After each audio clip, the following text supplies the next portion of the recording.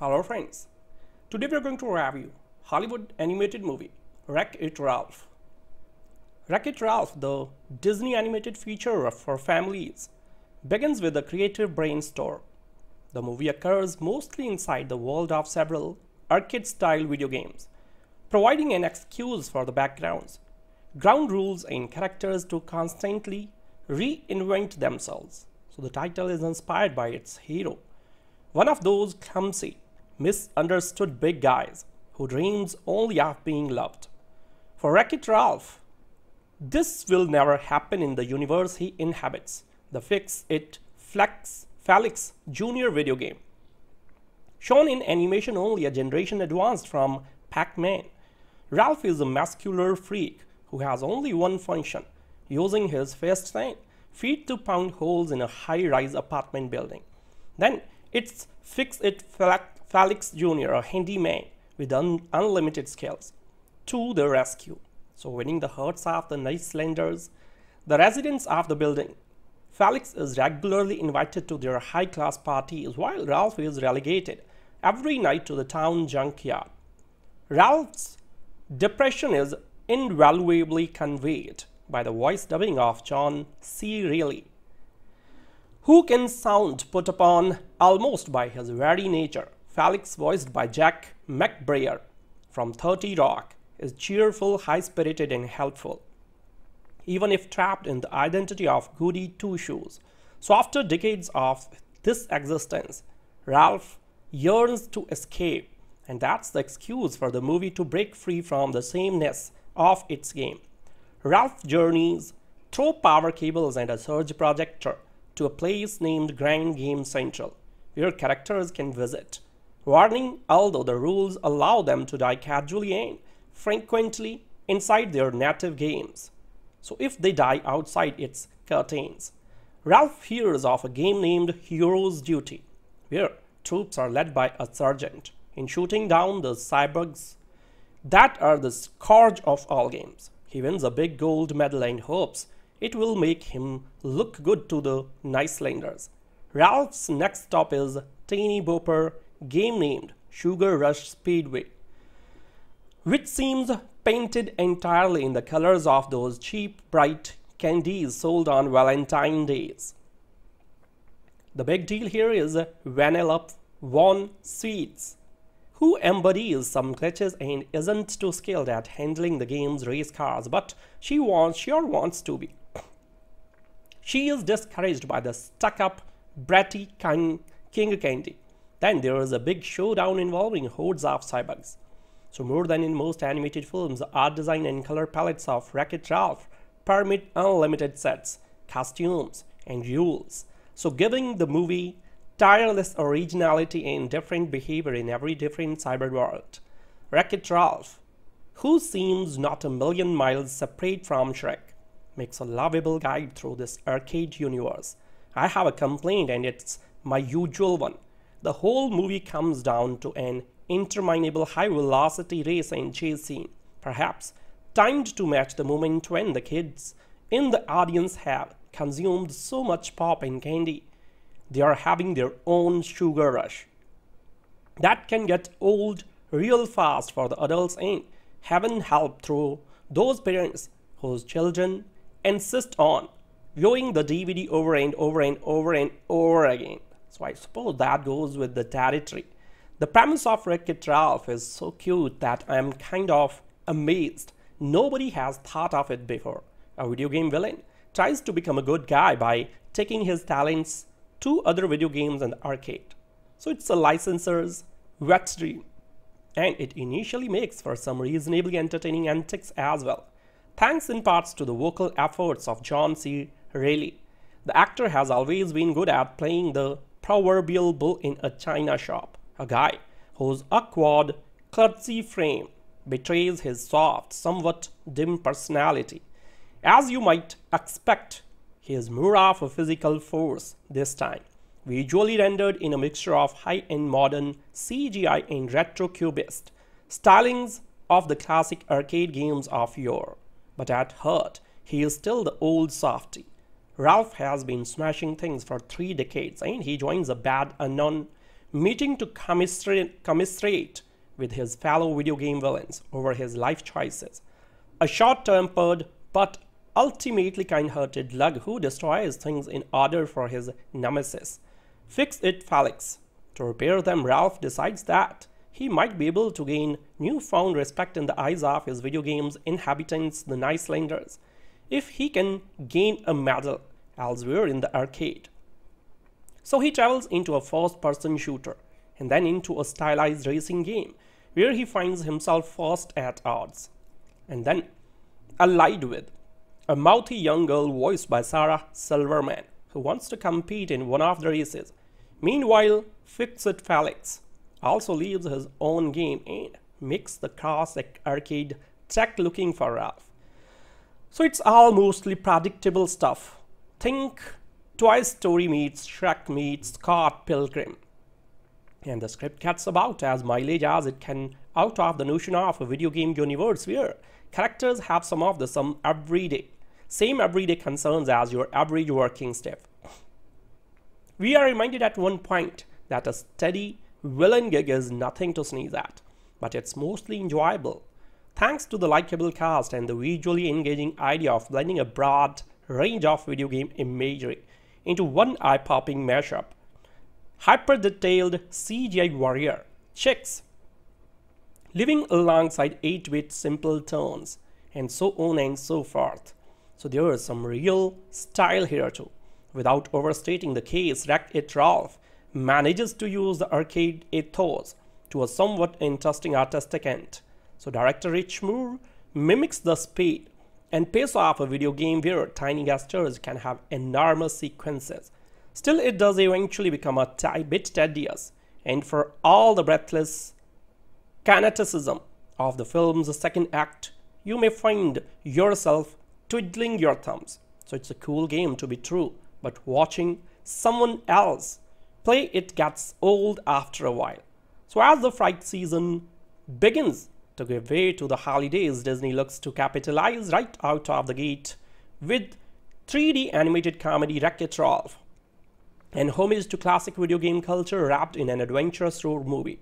Ralph is poised to sweep the family-friendly demo in the first few weeks of the month, before any significant challengers emerge.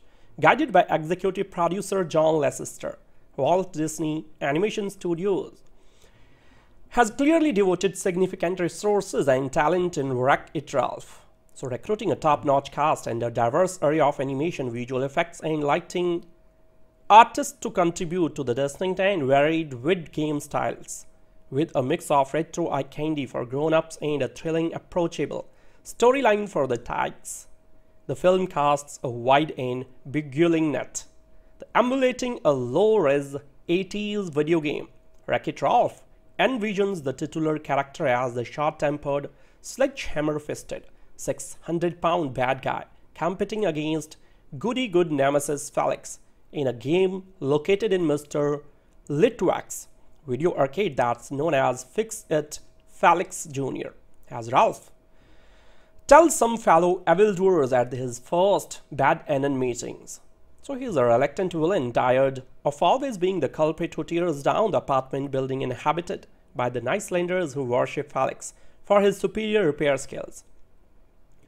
After 30 years of taking the blame, Ralph's ready for a change. He thinks maybe if he can earn a medal, the Nicelanders might give him some respect and invite them to one of their frequent cocktail parties. So traveling through the arcade's power cords and surge protectors, Ralph journeys to Game Central Station, the gateway to every game in the store.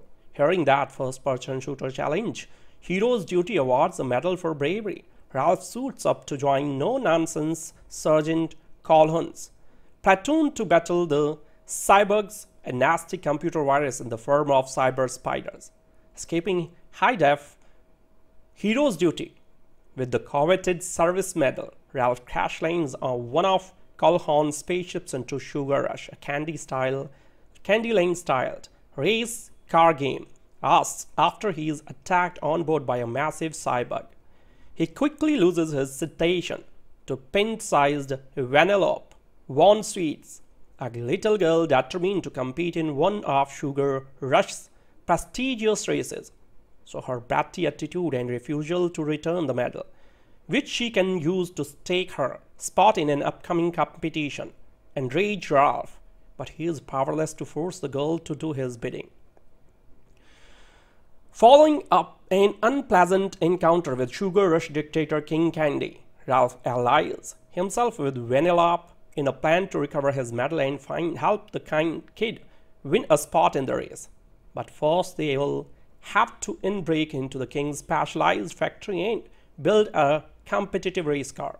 And it might be a good idea for Vanellope to actually learn to drive it. Meanwhile, Felix has abandoned the Wreck-It Ralph game and the Icelanders is joining up with Calhoun on a quest to retrieve his friend and protect Sugar Rush from the cyborgs before the game gets flatlined. Although the script is an original by Phil Johnston and Jennifer Lee, with its tortured toy characters facing obsolescence and searching for freedom and meaning, so it bears a distinct Pixar DNA signature. Johnston and Lee don't stray too far from Disney template, however, and although the characters are digital, their emotions are very recognizably human. Since Ralph and Vanellope are both outcasts, their struggles for acceptance are comfortably similar and familiar. So making his feature film debut, Emmy Award-winning director Rich Moore ably manipulates the action by tantalizing, shifting the characters between game worlds, so effortlessly orchestrating a dizzying variety of visual elements. Moore consistently manages to keep the focus on Ralph and his comrades' multiplying perils. Visually, Pixar's influence is also evident in the level of detail lavished on the wide range of quirky characters and nearly every setting and background scene. Fortunately, the more sugar-coated sentiments are mostly dialed back in favor of genuine character development and arousing digitally realistic 3D action. The audience POV is occasionally represented by a girl who frequents the real world of Mr. Litwack's video arcade, where she interacts with all of the games depicted in the film. So gameplay visual elements are used to enhance the impression of actually playing the arcade consoles, which can sometimes get distractingly disorienting as the narrative slips in and out of the video arcade setting. An enthusiastic cast lends voice to the characters, led by Reilly, capable of evincing the role of Wreck-It Ralph. His sad sack sentiments, however, are frequently overshadowed by the hyperactive and super snarky Vanellope. Silverman fully inhabits the character, marvelously calibrating her voice's volume, insinuating tone and emotional impact to match the character's antic facial expressions and unpredictable behavior. Tudyk is ridiculously over the top as the punning Mad Hatter meets Wizard of Oz like King Candy, while McBrayer and Lynch add surprising dimensionality to the increasingly smitten pair of Felix and Calhoun. So editor Tim Mertens modulates the sometimes frenetic pace with brief interludes of introspection and camaraderie that helpful in the characters. So Henry Jackman's lively score is supplemented by musical selections from R&B star Rihanna, electronica artist Skrillex, and classic Kool and the Gang, among others. So the Fix-It Helix Jr. arcade game features a villain who wrecks buildings and a hero who repairs them for points and to advance in levels. So like Toy Story, when the facilities are not occupied by human presence, behind the screen, the characters are living, thinking, emotional creatures. They possess the ability to pass through electrical wires and surge projectors into Game Central Station, where they can enter other connected arcade games. Sorry.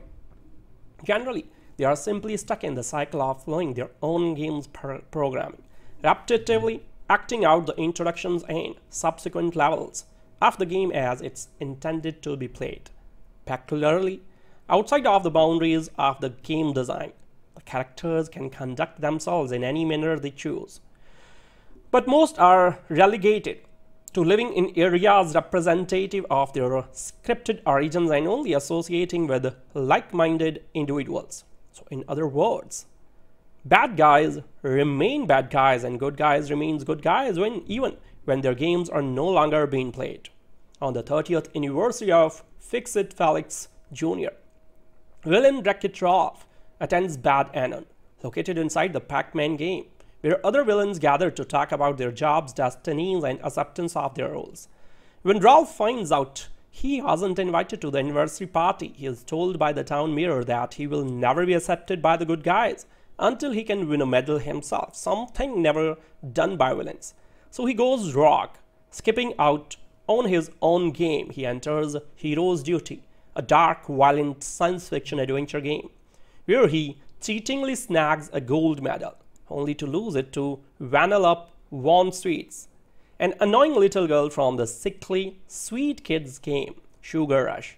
So in his attempts to regain his precious medallion, he is repeatedly reminded that if you die outside of your game, you don't regenerate ever. Matters are complicated further when a killer cyborg from Hero's Duty is also transported into Sugar Rush. Wreck-It Ralph is incredibly creative, making non-stop jokes while several angles of video game spoofing, first-person shooters, glitches, shortcuts, backstories, sound effects, bonus levels, and more are parodied for continual laughs. The rights to duplicate famous video game characters were obtained, allowing the film to showcase quite a few recognizable creations, including Sonic the Hedgehog, Zangief, and M. Bison from Street Fighter and character from Mario and Pac-Man. So in the Sugar Rush game, they also clearly makes use of dozens of copyrighted candy brains. So outside of the hilarious nods of to famous arcade games, the dialogue is also exceptionally keen. Not only is it funny, but it also includes a bit of deeper analysis on what it takes to be a good guy, some unexpected mortality issues, a bit of love, acceptance of oneself, and the mistreat of the misunderstood. It wisely addresses subjects that will appeal to adults just as much as children. Younger audiences will probably dismiss most of the wider, more mature, intense moments anyway. Meanwhile, they provide several of the most genuine bits of humor for the crowds that appreciate darker gags with their family-friendly films. With Wreck-It Ralph, the video game movie's synergy is complete. Here's a movie that isn't based on a video game, it literally takes place within the world of video games. The concept is little like that of Toy Story. The characters in video games have existence of their own, and when the arcade is closed, they can roam around and even crossing over into other games. So Wreck-It Ralph never does anything groundbreaking with this idea, but it's cute and clever and evokes nostalgia for gamers of the 80s and 90s. The story is tender, horror animated, fear about a character discovering his inner hero, but all the references to video game titles from 20 years ago provides a strong layer of appeal to older viewers. So Wreck-It Ralph is the antagonist of a simple early 80s style game that bears a resemblance to Donkey Kong. In this scenario, Ralph is DK, and Fix-It Felix is a Mario clone. The game's straightforward goal is for Felix to make it to the top of the building without getting knocked off by objects tossed at him by Ralph. For 30 years, these characters have been at it, day in and day out, while many of the games surrounding them have come and gone. Now, after all this time, Ralph has begun questioning his role in the order of things. He no longer wants to be the bad guy who gets thrown off the roof at the end of every loss. So he wants to taste the good life. So he heads off into another game, Hero's Duty, to win a medal. So once that is achieved, however, it takes an inadvertent detour into Sugar Rush on his way home. There, any annoying little girl named Vanellope steals his medal and uses it to pay the fee to enter a kart race, determined not to return until he has reacquired his medal. Ralph inadvertently risks destabilizing two games and having them turned off. The production design alone betrays familiarity with the simple 8-bit arcade hits of the 80s and their slightly more sophisticated home console descendants of the 90s. So Fix-It Felix is a dead-on imitation of many of the most popular arcade games of the early 80s. First-person shooters are represented by Hero's Duty, so Sugar Rush is a smash-up of console platformers and kart racing games. There are cameos by the likes of Pac-Man, Bowser, Q*bert, and Sonic the Hedgehog. Terms like power-ups, boss battle, and hidden bonus level are in the movie's vocabulary. There are also plenty of retro sounds and visual effects, enough to make anyone a little teary-eyed for the days of yore. Wreck-It Ralph can be watched like any other Disney movie. It has the necessary structure and narrative drive. Ralph is a despicable me type hero, a bad guy who ends up being heroic. The film's emotional core comes from his friendship with Vanellope. The settings are colorful and the pace brisk. But there is a whole other meta level to the way the film plays out. One wonders whether there will be a game based on Wreck-It Ralph that's about recursion. The 3D in Wreck-It Ralph is neutral, so there is nothing in it that in any way detracts from the viewing experience. The brightness levels have been adjusted, there is no evidence of motion blur, and the images appear crisp and sharper. However, while watching Wreck-It Ralph, it mostly forgot it was in 3D. So this is a great example of how the format can be used subtly, but it's hard to argue that a minimalistic approach is worth an extra $3 or $4. So just as the film gains little to being seen in 3D, so it loses little in 2D. Plenty of imagination went into the creation of Disney's animated picture. Wreck-It Ralph, as the world of video games, is brought to life in more ways than one. Digital warriors, racing games, and winged alien robots exist not only in their own respective games but as part of an entire community of digital characters. From Q*bert to Sonic the Hedgehog, familiar game characters travel between their respective tiles, whether it's to get a drink at the bartending game Tapper or to just relax in the digital world's interpretation of Grand Central Station. So the appropriately named Game Central is Surge Protector, serving as the hub that ties the arcade together. Similar of the classic simian arcade game, Wreck-It Ralph revolves around a video game called Fix-It Felix Jr., in which the game's title character saves an apartment building from the evil Wreck-It Ralph. By repairing the destruction Ralph causes, gathering the residents and throwing him off the roof at the end of each level. So day after day, his goes on. Gamers navigate Felix from one level to the next, and Ralph is continually thrown from the roof. Well, Ralph has had enough. He is tired of being the bad guy, especially since he is not a bad guy, and he means to prove it by earning a medal in one of the other games in the arcade, showing he too can be a hero. First stop, obviously, Hero's Duty. Hero's Duty is a mixture of games such as Halo and Gears of War, and this film is filled with similarly themed games. Another stop is Sugar Rush, a Mario Kart-esque game where Ralph meets Vanellope on sweets, a character looked down upon in her game as a glitch and someone Ralph quickly befriends. So the action of the story soon revolves around Vanellope's attempt to win a time trial in Sugar Rush with Ralph's help, so which will also earn him the medal he so desperately desires. The problem, however, is the rest of Sugar Rush isn't so keen on the idea of a glitch getting in on the race, particularly the overlord of the game, King Candy, who not only looks like the Mad Hatter from Disney's animated Alice in Wonderland, but Alan Tudyk has a voice nailed in a respectful nod to the late Ed Wynn. King Candy is just the start of a myriad of fun characters, including his two pastry-inspired bodyguards, Winchell and Duncan, and his sidekick Stooge, Sorbill.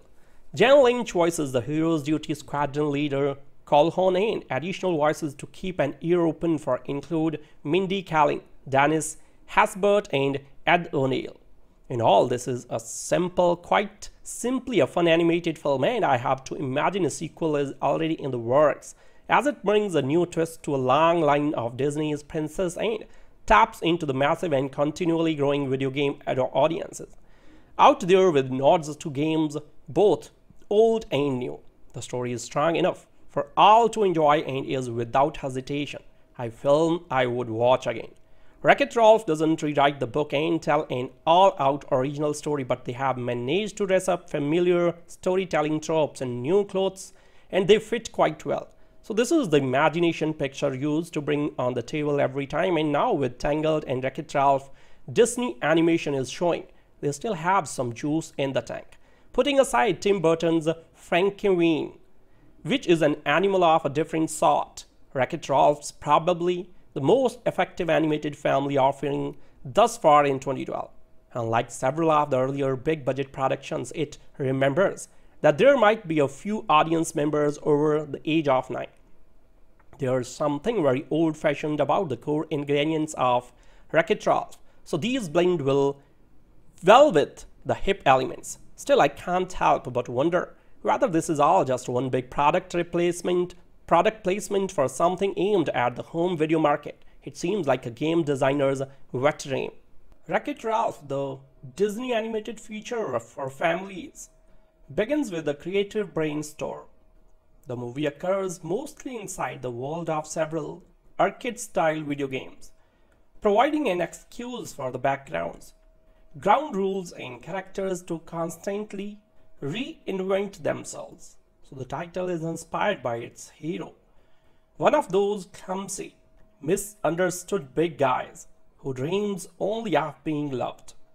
For Wreck-It Ralph, this will never happen in the universe he inhabits, the Fix-It Felix Jr. video game.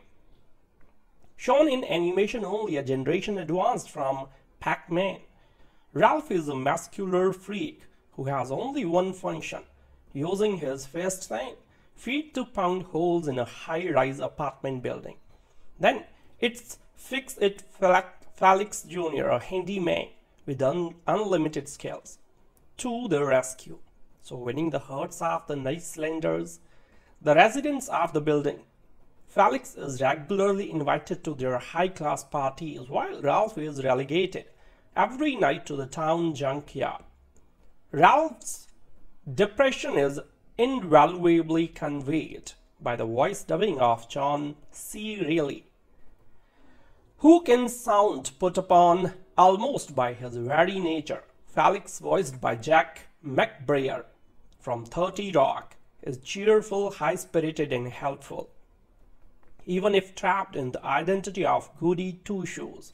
So after decades of this existence, Ralph yearns to escape, and that's the excuse for the movie to break free from the sameness of its game.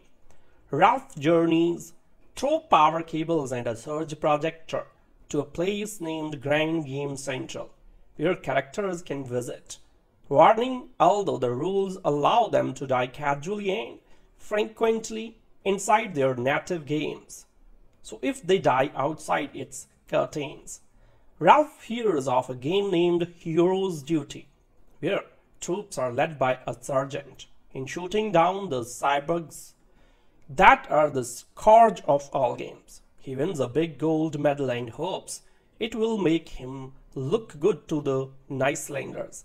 Ralph's next stop is a teeny bopper game named Sugar Rush Speedway, which seems painted entirely in the colors of those cheap, bright candies sold on Valentine's Days. The big deal here is Vanilla Von Sweets, who embodies some glitches and isn't too skilled at handling the game's race cars, but she sure wants to be.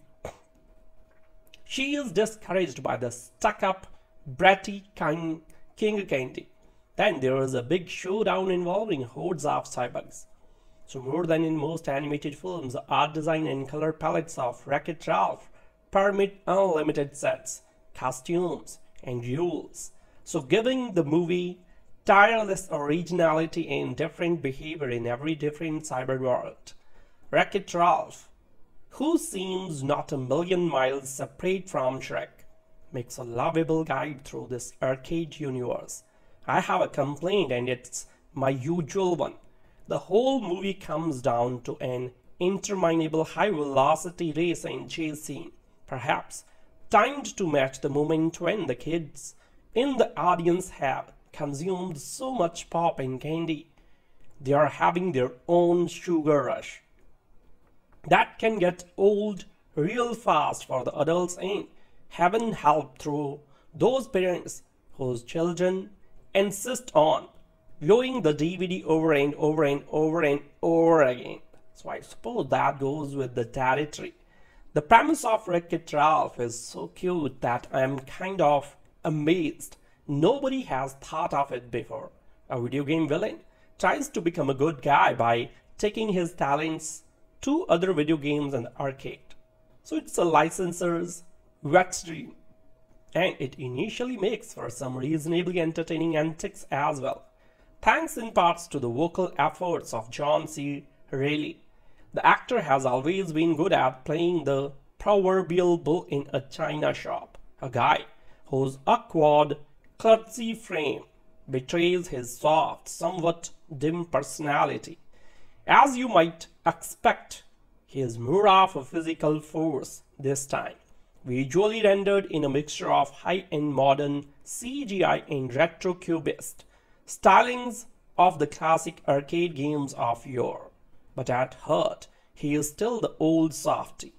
Ralph has been smashing things for 3 decades, and he joins a bad unknown meeting to commiserate with his fellow video game villains over his life choices.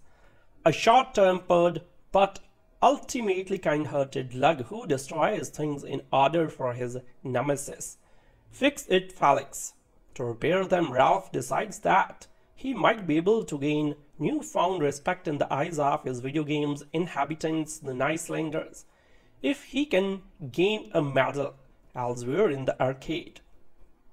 So he travels into a first-person shooter and then into a stylized racing game where he finds himself first at odds and then allied with a mouthy young girl voiced by Sarah Silverman who wants to compete in one of the races. Meanwhile, Fix-It Felix also leaves his own game and makes the classic arcade tech looking for Ralph. So it's all mostly predictable stuff. Think Toy Story meets Shrek meets Scott Pilgrim. And the script gets about as mileage as it can out of the notion of a video game universe where characters have some of the same everyday concerns as your average working staff. We are reminded at one point that a steady villain gig is nothing to sneeze at, but it's mostly enjoyable, thanks to the likable cast and the visually engaging idea of blending a broad range of video game imagery into one eye-popping mashup. Hyper-detailed CGI warrior chicks living alongside 8-bit simple tones, and so on and so forth. So there is some real style here too. Without overstating the case, Wreck-It Ralph manages to use the arcade ethos to a somewhat interesting artistic end. So director Rich Moore mimics the speed and pace of a video game where tiny gestures can have enormous sequences. Still, it does eventually become a bit tedious, and for all the breathless fanaticism of the film's second act, you may find yourself twiddling your thumbs. So it's a cool game to be true, but watching someone else play it gets old after a while. So as the fright season begins to give way to the holidays, Disney looks to capitalize right out of the gate with 3D animated comedy Wreck-It Ralph, and homage to classic video game culture wrapped in an adventurous road movie.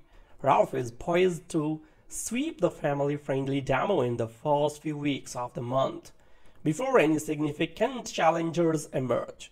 Guided by executive producer John Lasseter, Walt Disney Animation Studios has clearly devoted significant resources and talent in Wreck-It Ralph. So recruiting a top-notch cast and a diverse array of animation, visual effects, and lighting artists to contribute to the distinct and varied vid game styles, with a mix of retro eye candy for grown-ups and a thrilling, approachable Storyline for the Tykes. The film casts a wide and beguiling net. Emulating a low-res 80s video game, Wreck-It Ralph envisions the titular character as the short-tempered, sledgehammer-fisted, 600-pound bad guy competing against goody-good nemesis Felix in a game located in Mr. Litwack's video arcade that's known as Fix-It Felix Jr. as Ralph tells some fellow evildoers at his first bad end meetings. So he's a reluctant villain, tired of always being the culprit who tears down the apartment building inhabited by the Icelanders who worship Felix for his superior repair skills. After 30 years of taking the blame, Ralph's ready for a change. He thinks maybe if he can earn a medal, the Icelanders might give him some respect and invite them to one of their frequent cocktail parties. So traveling through the arcade's power cords and surge protectors, Ralph journeys to Game Central Station, the gateway to every game in the store. Hearing that first-person shooter challenge, Hero's Duty awards a medal for bravery. Ralph suits up to join no-nonsense Sergeant Colquhoun's platoon to battle the cyborgs, a nasty computer virus in the form of cyber spiders. Escaping high-def Hero's Duty with the coveted service medal, Ralph crash lands on one of Colquhoun's spaceships into Sugar Rush, a Candy Lane-styled race car game, after he is attacked on board by a massive cyborg. He quickly loses his citation to pint-sized Vanellope Von Sweets, a little girl determined to compete in one of Sugar Rush's prestigious races. So her bratty attitude and refusal to return the medal, which she can use to stake her spot in an upcoming competition, enrage Ralph, but he is powerless to force the girl to do his bidding. Following up an unpleasant encounter with Sugar Rush dictator King Candy, Ralph allies himself with Vanellope in a plan to recover his medal and help the kind kid win a spot in the race. But first they will have to break into the king's specialized factory and build a competitive race car. And it might be a good idea for Vanellope to actually learn to drive it. Meanwhile, Felix has abandoned the Wreck-It Ralph game and the Icelanders joining up with Colquhoun on a quest to retrieve his friend and protect Sugar Rush from the cyborgs before the game gets flatlined. Although the script is an original by Phil Johnston and Jennifer Lee, with its tortured toy characters facing obsolescence and searching for freedom and meaning, so it bears a distinct Pixar DNA signature. Johnston and Lee don't stray too far from Disney template, however, and although the characters are digital, their emotions are very recognizably human. Since Ralph and Vanellope are both outcasts, their struggles for acceptance are comfortably similar and familiar. So making his feature film debut, Emmy Award-winning director Rich Moore ably manipulates the action by tantalizing, shifting the characters between game worlds, so effortlessly orchestrating a dizzying variety of visual elements. Moore consistently manages to keep the focus on Ralph and his comrades' multiplying perils. Visually, Pixar's influence is also evident in the level of detail lavished on the wide range of quirky characters and nearly every setting and background scene. Fortunately, the more sugar-coated sentiments are mostly dialed back in favor of genuine character development and arousing digitally realistic 3D action. The audience POV is occasionally represented by a girl who frequents the real world of Mr. Litwack's video arcade, where she interacts with all of the games depicted in the film. So gameplay visual elements are used to enhance the impression of actually playing the arcade consoles, which can sometimes get distractingly disorienting as the narrative slips in and out of the video arcade setting. An enthusiastic cast lends voice to the characters, led by Reilly, capable of evincing the role of Wreck-It Ralph. His sad sack sentiments, however, are frequently overshadowed by the hyperactive and super snarky Vanellope. Silverman fully inhabits the character, marvelously calibrating her voice's volume, insinuating tone and emotional impact to match the character's antic facial expressions and unpredictable behavior.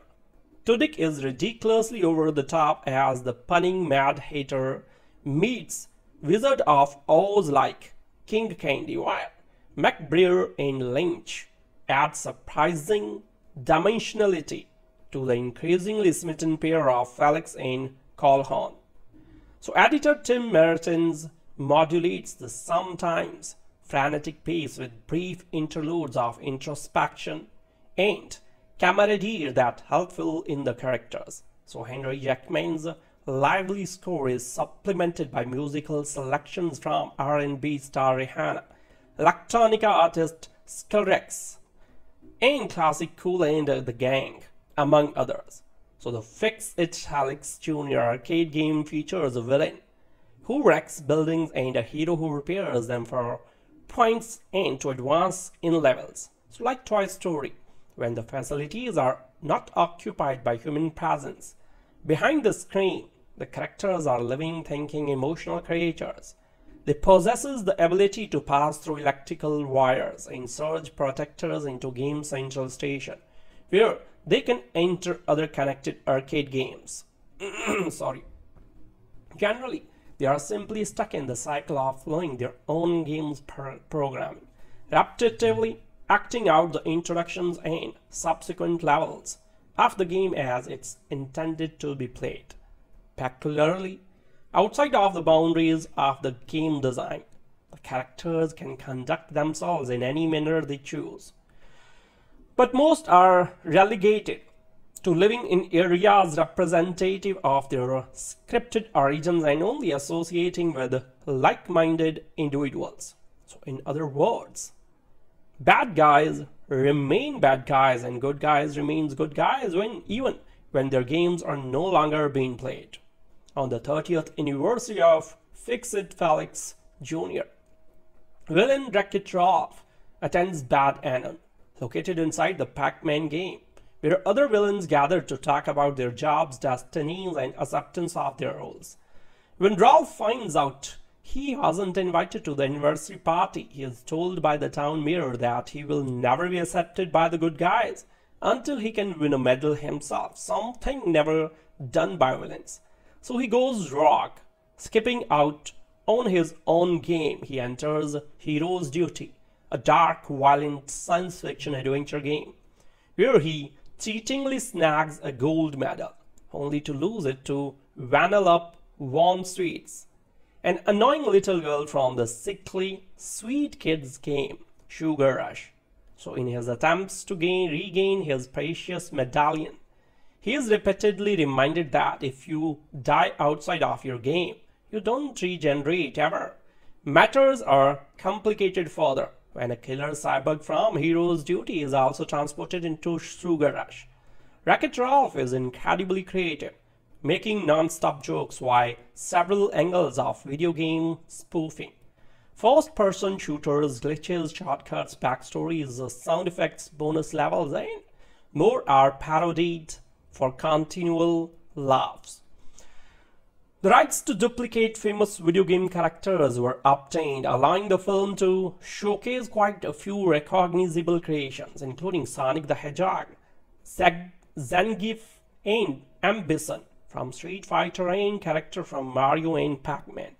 So in the Sugar Rush game, they also clearly makes use of dozens of copyrighted candy brains.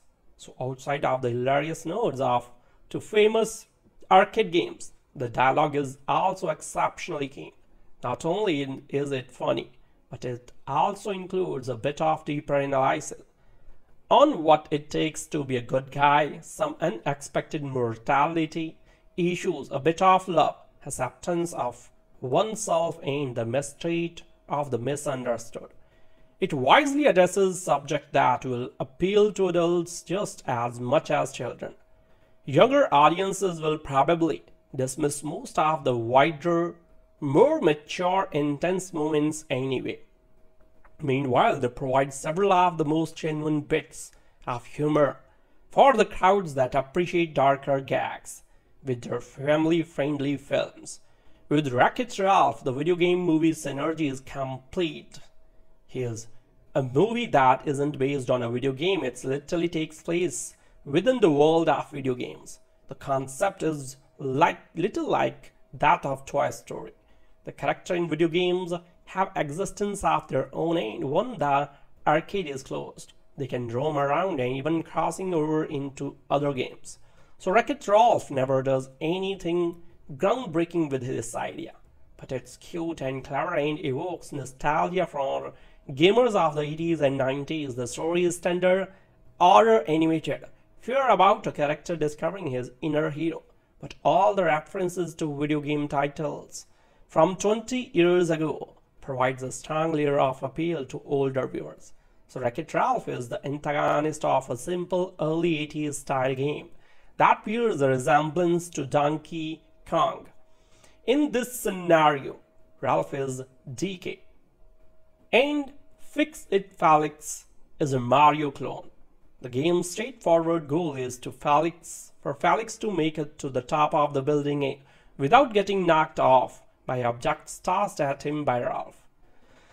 For 30 years, these characters have been at it, day in and day out, while many of the games surrounding them have come and gone. Now, after all this time, Ralph has begun questioning his role in the order of things. He no longer wants to be the bad guy who gets thrown off the roof at the end of every loss. So he wants to taste the good life. So he heads off into another game, Hero's Duty, to win a medal. So once that is achieved, however, it takes an inadvertent detour into Sugar Rush on his way home. There, any annoying little girl named Vanellope steals his medal and uses it to pay the fee to enter a kart race, determined not to return until he has reacquired his medal. Ralph inadvertently risks destabilizing two games and having them turned off. The production design alone betrays familiarity with the simple 8-bit arcade hits of the 80s and their slightly more sophisticated home console descendants of the 90s. So Fix-It Felix is a dead-on imitation of many of the most popular arcade games of the early 80s. First-person shooters are represented by Hero's Duty.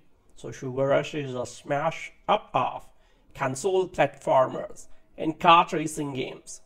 There are cameos by the likes of Pac-Man, Bowser, Qbert, and Sonic the Hedgehog.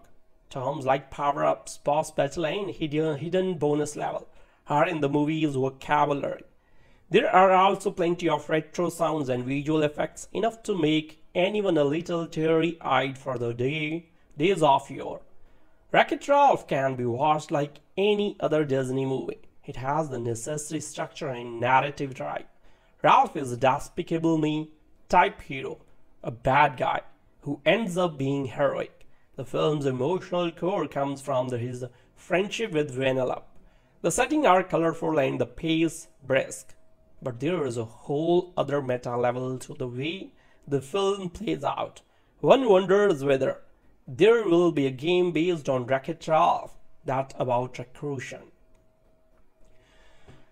The 3D in Wreck-It Ralph is neutral, so there's nothing in it that in any way detracts from the viewing experience.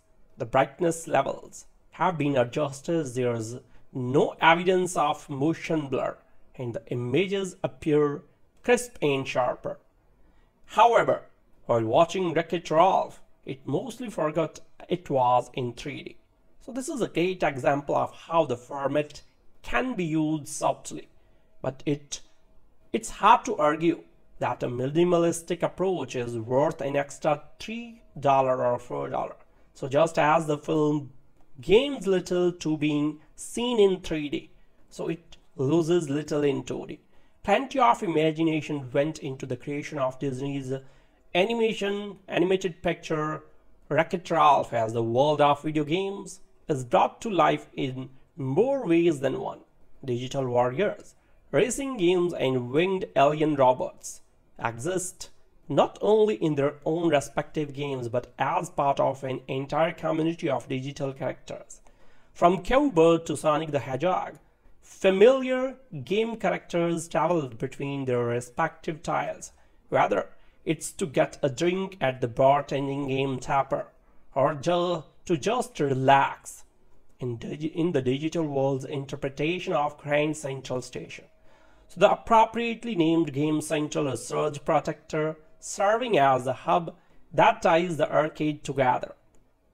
Similar of the classic simian arcade game, Wreck-It Ralph revolves around a video game called Fix-It Felix Jr., in which the game's title character saves an apartment building from the evil Wreck-It Ralph.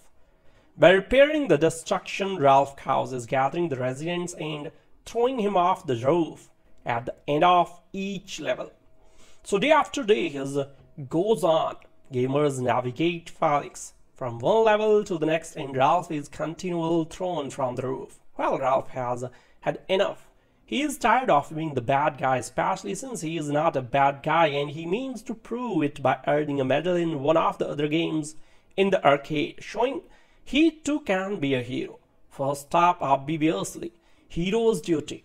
Hero's Duty is a mixture of games such as Halo and Gears of War, and this film is filled with similarly themed games. Another stop is Sugar Rush, a Mario Kart-esque game where Ralph meets Vanellope on Sweets, a character looked down upon in her game as a glitch and someone Ralph quickly befriends. So the action of the story soon revolves around Vanellope's attempt to win a time trial in Sugar Rush with Ralph's help, so which will also earn him the medal he so desperately desires.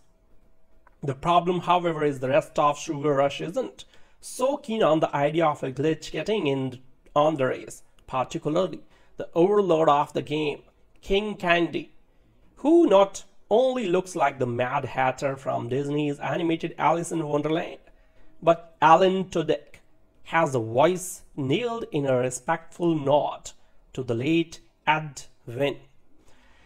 King Candy is just the start of a myriad of fun characters, including his two pastry-inspired bodyguards, Winchell and Duncan, and his sidekick Stooge, Sorbill.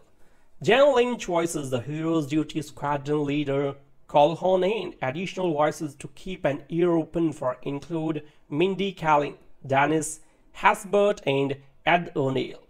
And all this is a quite simply a fun animated film, and I have to imagine a sequel is already in the works, as it brings a new twist to a long line of Disney's princess and taps into the massive and continually growing video game audiences out there with nods to games both old and new. The story is strong enough for all to enjoy and is without hesitation a film I would watch again.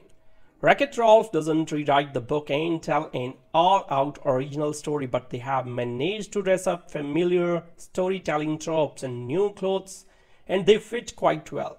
So this is the imagination picture used to bring on the table every time, and now with Tangled and Wreck-It Ralph, Disney Animation is showing they still have some juice in the tank.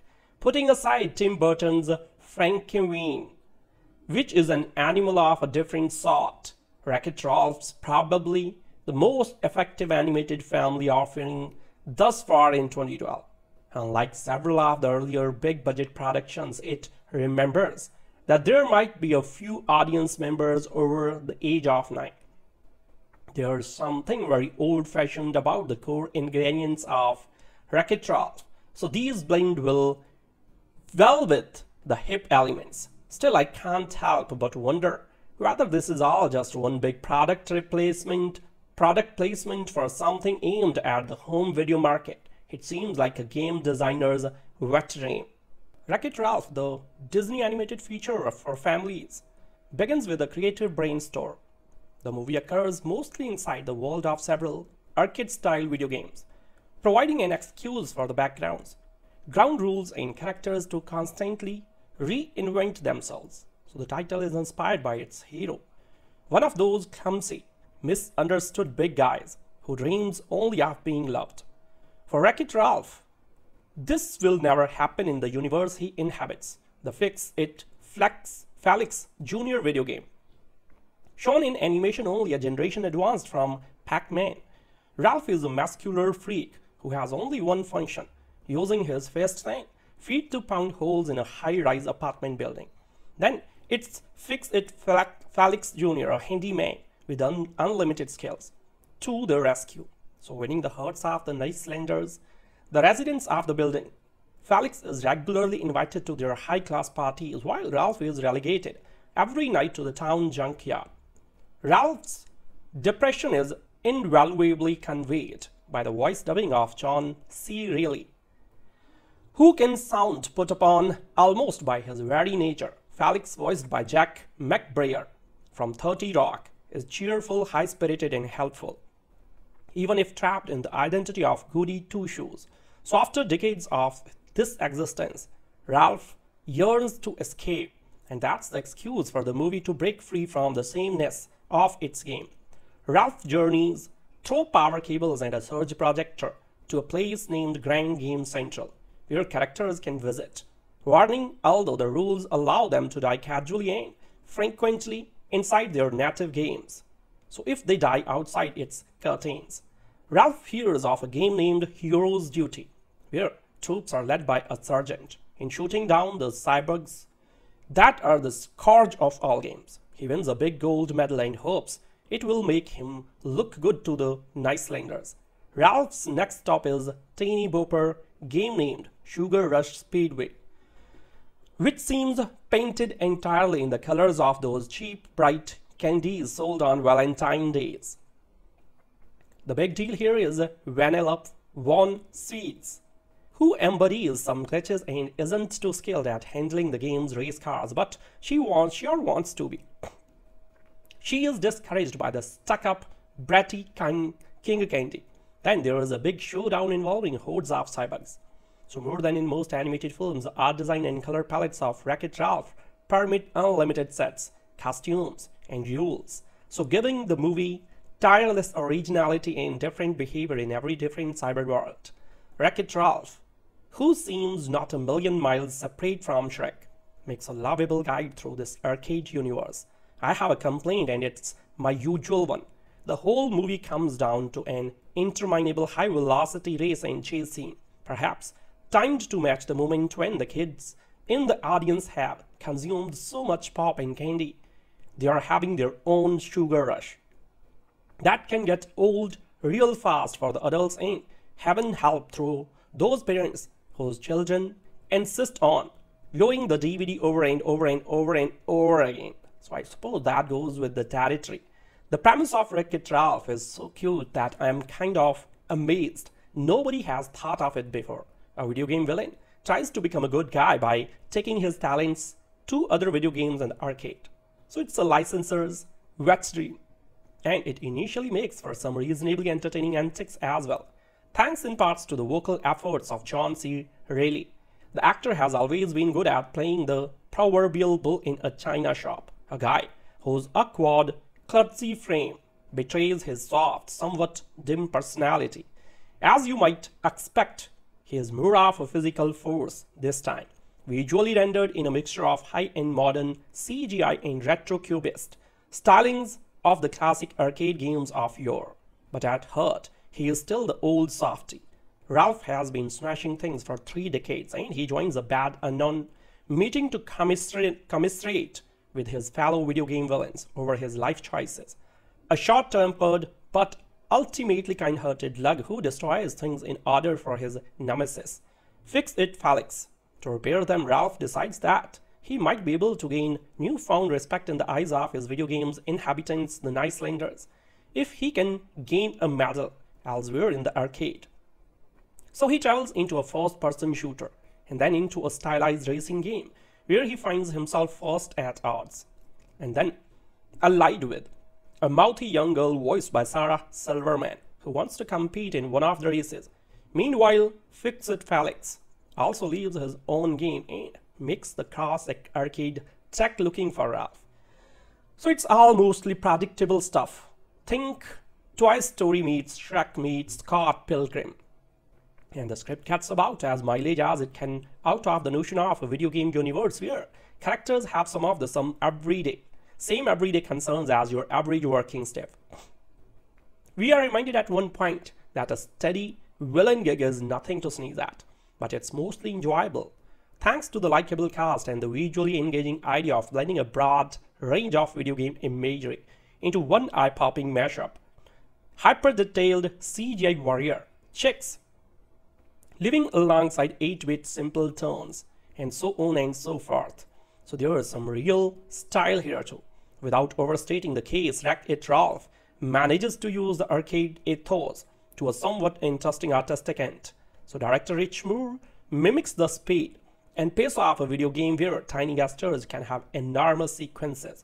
Still, it does eventually become a bit tedious, and for all the breathless kineticism of the film's second act, you may find yourself twiddling your thumbs. So it's a cool game to be true, but watching someone else play it gets old after a while. So as the fright season begins to give way to the holidays, Disney looks to capitalize right out of the gate with 3D animated comedy Wreck-It Ralph, and homage to classic video game culture wrapped in an adventurous road movie. Ralph is poised to sweep the family-friendly demo in the first few weeks of the month, before any significant challengers emerge. Guided by executive producer John Lasseter, Walt Disney Animation Studios has clearly devoted significant resources and talent in Wreck-It Ralph. So recruiting a top-notch cast and a diverse area of animation, visual effects, and lighting artists to contribute to the distinct and varied with game styles, with a mix of retro eye candy for grown-ups and a thrilling, approachable storyline for the tykes. The film casts a wide and beguiling net, emulating a low-res 80s video game. Wreck-It Ralph envisions the titular character as the short-tempered, sledgehammer-fisted, 600-pound bad guy competing against goody-good nemesis Felix in a game located in Mr. Litwack's video arcade that's known as Fix-It Felix Jr. as Ralph tells some fellow evildoers at his first bad end meetings. So he's a reluctant villain, tired of always being the culprit who tears down the apartment building inhabited by the Icelanders who worship Felix for his superior repair skills. After 30 years of taking the blame, Ralph's ready for a change. He thinks maybe if he can earn a medal, the Icelanders might give him some respect and invite them to one of their frequent cocktail parties. So traveling through the arcade's power cords and surge protectors, Ralph journeys to Game Central Station, the gateway to every game in the store. Hearing that first-person shooter challenge, Hero's Duty awards a medal for bravery. Ralph suits up to join no-nonsense Sergeant Calhoun's platoon to battle the cyborgs, a nasty computer virus in the form of cyber spiders. Escaping high-def Hero's Duty with the coveted service medal, Ralph crash lands on one of Calhoun's spaceships into Sugar Rush, a Candy Lane-styled race car game, after he is attacked on board by a massive cyborg. He quickly loses his citation to pint-sized Vanellope Von Sweets, a little girl determined to compete in one of Sugar Rush's prestigious races. So her bratty attitude and refusal to return the medal, which she can use to stake her spot in an upcoming competition, enrage Ralph, but he is powerless to force the girl to do his bidding. Following up an unpleasant encounter with Sugar Rush dictator King Candy, Ralph allies himself with Vanellope in a plan to recover his medal and help the kind kid win a spot in the race. But first they will have to break into the king's specialized factory and build a competitive race car. And it might be a good idea for Vanellope to actually learn to drive it. Meanwhile, Felix has abandoned the Wreck-It Ralph game and the Icelanders joining up with Calhoun on a quest to retrieve his befriend and protect Sugar Rush from the cyborgs before the game gets flatlined. Although the script is an original by Phil Johnston and Jennifer Lee, with its tortured toy characters facing obsolescence and searching for freedom and meaning, so it bears a distinct Pixar DNA signature. Johnston and Lee don't stray too far from Disney template, however, and although the characters are digital, their emotions are very recognizably human. Since Ralph and Vanellope are both outcasts, their struggles for acceptance are comfortably similar and familiar. So making his feature film debut, Emmy Award-winning director Rich Moore ably manipulates the action by tantalizing, shifting the characters between game worlds, so effortlessly orchestrating a dizzying variety of visual elements. Moore consistently manages to keep the focus on Ralph and his comrades' multiplying perils. Visually, Pixar's influence is also evident in the level of detail lavished on the wide range of quirky characters and nearly every setting and background scene. Fortunately, the more sugar-coated sentiments are mostly dialed back in favor of genuine character development and arousing digitally realistic 3D action. The audience POV is occasionally represented by a girl who frequents the real world of Mr. Litwack's video arcade, where she interacts with all of the games depicted in the film. So gameplay visual elements are used to enhance the impression of actually playing the arcade consoles, which can sometimes get distractingly disorienting as the narrative slips in and out of the video arcade setting. An enthusiastic cast lends voice to the characters, led by Reilly, capable of evincing the role of Wreck-It Ralph. His sad sack sentiments, however, are frequently overshadowed by the hyperactive and super snarky Vanellope.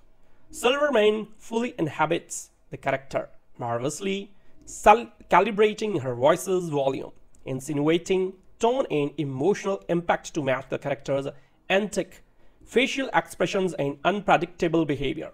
Tudyk is ridiculously over the top as the punning Mad Hatter meets Wizard of Oz like King Candy, while McBrayer and Lynch add surprising dimensionality to the increasingly smitten pair of Felix and Calhoun.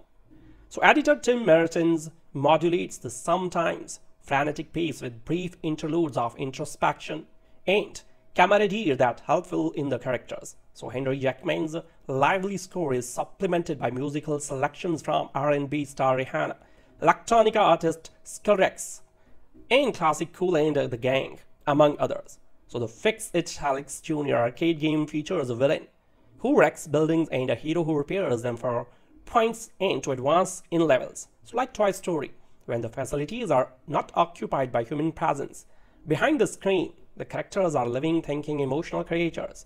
They possess the ability to pass through electrical wires and surge projectors into Game Central Station, where they can enter other connected arcade games. Sorry. Generally, they are simply stuck in the cycle of flowing their own games programming, repetitively acting out the introductions and subsequent levels of the game as it's intended to be played. Peculiarly, outside of the boundaries of the game design, the characters can conduct themselves in any manner they choose. But most are relegated to living in areas representative of their scripted origins and only associating with like-minded individuals. So in other words, bad guys remain bad guys and good guys remains good guys even when their games are no longer being played. On the 30th anniversary of Fix-It Felix Jr., villain Wreck-It Ralph attends Bad Anon, located inside the Pac-Man game, where other villains gather to talk about their jobs, destinies, and acceptance of their roles. When Ralph finds out he wasn't invited to the anniversary party, he is told by the town mayor that he will never be accepted by the good guys until he can win a medal himself, something never done by villains. So he goes rogue, skipping out on his own game. He enters Hero's Duty, a dark, violent science fiction adventure game, where he cheatingly snags a gold medal, only to lose it to Vanellope Von Sweets, an annoying little girl from the sickly Sweet Kids game, Sugar Rush. So in his attempts to regain his precious medallion, he is repeatedly reminded that if you die outside of your game, you don't regenerate ever. Matters are complicated further when a killer cyborg from Hero's Duty is also transported into Sugar Rush. Wreck-It Ralph is incredibly creative, making non-stop jokes via several angles of video game spoofing. First-person shooters, glitches, shortcuts, backstories, sound effects, bonus levels, and more are parodied for continual laughs. The rights to duplicate famous video game characters were obtained, allowing the film to showcase quite a few recognizable creations, including Sonic the Hedgehog, Zangief, and Bison from Street Fighter, and character from Mario and Pac-Man. So in the Sugar Rush game, they also clearly makes use of dozens of copyrighted candy brains. So outside of the hilarious nods of to famous arcade games, the dialogue is also exceptionally keen. Not only is it funny, but it also includes a bit of deeper analysis on what it takes to be a good guy, some unexpected mortality issues, a bit of love, acceptance of oneself, and the mistreat of the misunderstood. It wisely addresses subjects that will appeal to adults just as much as children. Younger audiences will probably dismiss most of the wider, more mature, intense moments anyway. Meanwhile, they provide several of the most genuine bits of humor for the crowds that appreciate darker gags with their family-friendly films. With Wreck-It Ralph, the video game movie's synergy is complete. Here's a movie that isn't based on a video game, it literally takes place within the world of video games. The concept is little like that of Toy Story. The characters in video games have existence of their own, and when the arcade is closed, they can roam around and even crossing over into other games. So Wreck-It Ralph never does anything groundbreaking with his idea, but it's cute and clever and evokes nostalgia for gamers of the 80s and 90s. The story is tender, order animated, fear about a character discovering his inner hero, but all the references to video game titles from 20 years ago provides a strong layer of appeal to older viewers. So Wreck-It Ralph is the antagonist of a simple early 80s style game that bears a resemblance to Donkey Kong. In this scenario, Ralph is DK, and Fix-It Felix is a Mario clone. The game's straightforward goal is for Felix to make it to the top of the building without getting knocked off by objects tossed at him by Ralph. For 30 years, these characters have been at it, day in and day out, while many of the games surrounding them have come and gone. Now, after all this time, Ralph has begun questioning his role in the order of things. He no longer wants to be the bad guy who gets thrown off the roof at the end of every loss. So he wants to taste the good life. So he heads off into another game, Hero's Duty, to win a medal. So once that is achieved, however, it takes an inadvertent detour into Sugar Rush on his way home. There, any annoying little girl named Vanellope steals his medal and uses it to pay the fee to enter a kart race, determined not to return until he has reacquired his medal. Ralph inadvertently risks destabilizing two games and having them turned off. The production design alone betrays familiarity with the simple 8-bit arcade hits of the 80s, and their slightly more sophisticated home console descendants of the 90s. So Fix-It Felix is a dead-on imitation of many of the most popular arcade games of the early 80s. First-person shooters are represented by Hero's Duty. So Sugar Rush is a smash-up of console platformers and kart racing games. There are cameos by the likes of Pac-Man, Bowser, Qbert, and Sonic the Hedgehog. Terms like power-ups, boss battle, and hidden bonus level are in the movie's vocabulary. There are also plenty of retro sounds and visual effects, enough to make anyone a little teary-eyed for the days of yore. Wreck-It Ralph can be watched like any other Disney movie. It has the necessary structure and narrative drive. Ralph is a despicable me type hero, a bad guy who ends up being heroic. The film's emotional core comes from his friendship with Vanellope. The settings are colorful and the pace brisk, but there is a whole other meta level to the way the film plays out. One wonders whether there will be a game based on Wreck-It Ralph that's about recruitment. The 3D in Wreck-It Ralph is neutral, so there is nothing in it that in any way detracts from the viewing experience. The brightness levels have been adjusted, there is no evidence of motion blur, and the images appear crisp and sharper. However, while watching Wreck-It Ralph, it mostly forgot it was in 3D. So this is a great example of how the format can be used subtly, but it's hard to argue that a minimalistic approach is worth an extra $3 or $4. So just as the film gains little to being seen in 3D, so it loses little in 2D. Plenty of imagination went into the creation of Disney's animated picture. Wreck-It Ralph, as the world of video games, is brought to life in more ways than one. Digital warriors, racing games, and winged alien robots exist not only in their own respective games but as part of an entire community of digital characters. From Cowbird to Sonic the Hedgehog, familiar game characters travel between their respective tiles, whether it's to get a drink at the bartending game Tapper or to just relax in the digital world's interpretation of Grand Central Station. So the appropriately named Game Central is Surge Protector, serving as the hub that ties the arcade together. Similar of the classic Simian arcade game Wreck-It Ralph revolves around a video game called Fix-It Felix Jr., in which the game's title character saves an apartment building from the evil Wreck-It Ralph. By repairing the destruction, Ralph causes gathering the residents and throwing him off the roof at the end of each level. So day after day, his goes on. Gamers navigate Felix from one level to the next, and Ralph is continually thrown from the roof. Well, Ralph has had enough. He is tired of being the bad guy, especially since he is not a bad guy, and he means to prove it by earning a medal in one of the other games in the arcade, showing he too can be a hero. First stop, obviously, Hero's Duty. Hero's Duty is a mixture of games such as Halo and Gears of War, and this film is filled with similarly themed games. Another stop is Sugar Rush, a Mario Kart-esque game where Ralph meets Vanellope on Sweets, a character looked down upon in her game as a glitch and someone Ralph quickly befriends. So the action of the story soon revolves around Vanellope's attempt to win a time trial in Sugar Rush with Ralph's help, so which will also earn him the medal he so desperately desires. The problem, however, is the rest of Sugar Rush isn't so keen on the idea of a glitch getting in on the race, particularly the overlord of the game, King Candy, who not only looks like the Mad Hatter from Disney's animated Alice in Wonderland, but Alan Tudyk has a voice nailed in a respectful nod to the late Ed Wynn. King Candy is just the start of a myriad of fun characters, including his two pastry-inspired bodyguards, Winchell and Duncan, and his sidekick Stooge, Sorbill. Jane Lynch voices the Hero's Duty Squadron leader Calhoun, and additional voices to keep an ear open for include Mindy Kaling, Dennis Haysbert, and Ed O'Neill.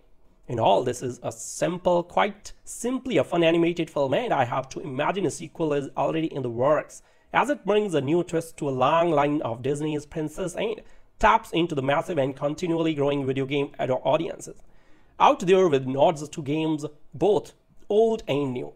The story is strong enough for all to enjoy and is without hesitation a film I would watch again. Wreck-It Ralph doesn't rewrite the book and tell an all-out original story, but they have managed to dress up familiar storytelling tropes in new clothes, and they fit quite well. So this is the imagination picture used to bring on the table every time, and now with Tangled and Wreck-It Ralph, Disney Animation is showing they still have some juice in the tank. Putting aside Tim Burton's Frankenweenie, which is an animal of a different sort, Wreck-It Ralph's probably the most effective animated family offering thus far in 2012. Unlike several of the earlier big-budget productions, it remembers that there might be a few audience members over the age of 9. There's something very old-fashioned about the core ingredients of Wreck-It Ralph, so these blend well with the hip elements. Still, I can't help but wonder whether this is all just one big product placement for something aimed at the home video market. It seems like a game designer's wet dream.